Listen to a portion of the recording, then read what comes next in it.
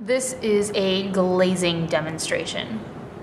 So after your pieces have been bisqued, and some ugly little pinch pots that have been bisque fired, you now have the option, if you'd like, of sanding anything a little bit smoother. This is the time to do that. When you are working with your bisqueware, you really want to keep it nice and clean, or it will affect the way your glazes adhere to the surface of your pot, your tile, what have you. Avoid using any lotions while you're working your bisqueware. If you use any lotions, wash your hands before you touch your piece. If you do choose to sand your piece, be sure to wipe off the clay dust with a damp sponge. Bisqued clay is very absorbent and glazes dry really quickly. So you're going to want to pour some of the glaze that you're working with in a cup. This is gloss black, and as you can see, it's sort of more of a gray color. I'm going to do this on the inside of my pot. A lot of you have tea kettles that you can't really see inside of, and you might find that you would do best pouring your glaze into your teapot. You're going to pour from your small cup inside. You're going to pour and then just sort of twirl all around so you make sure you get all of the inside surface. Especially with a container that's meant to hold liquid, you don't want to miss anything. I would just pour it back into your little cup. The great thing about glazes is that they're water-based, so they're really easy to clean up. Say I don't like how much glaze has come over the edge of my little pot, I can just wipe that off with a damp sponge.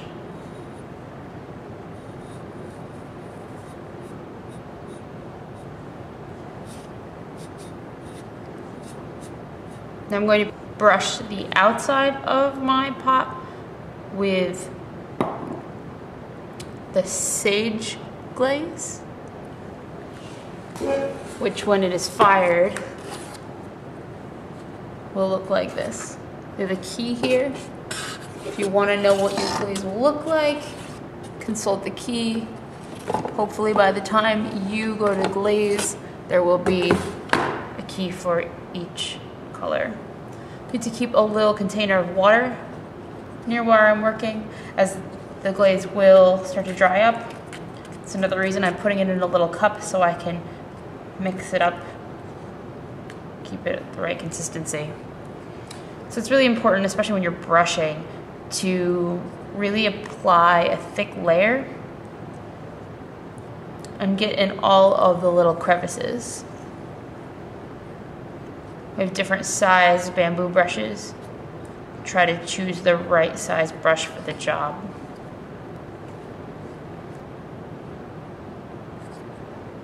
You might find that you need to go back and add a second layer when you brush, which is fine. You can wait until the glaze dries. The one thing that you want to be careful about is to not have any glaze on the very bottom of your pot, your container. The resting surface needs to be completely devoid of glaze, or it will adhere to the kiln.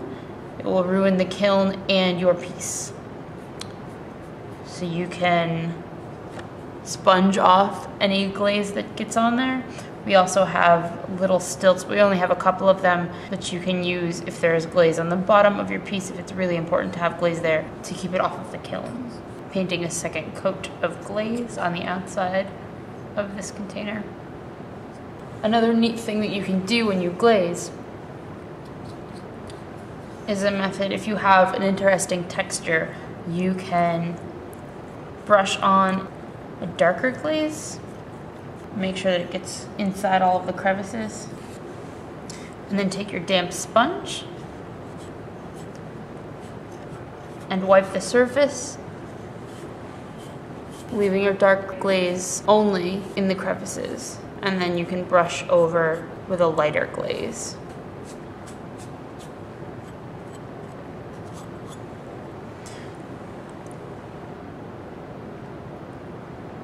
If you wipe too much, you'll wipe the glaze right out of the crevices. It's sort of a balance to figure it out. Now that the black on this is mostly dried, I'm gonna add some of my sage over top. And I don't need to wipe this. I can just add it. Add a little water to my glaze, it's getting dry. Some brush hair in my glaze, I'm trying to get that out.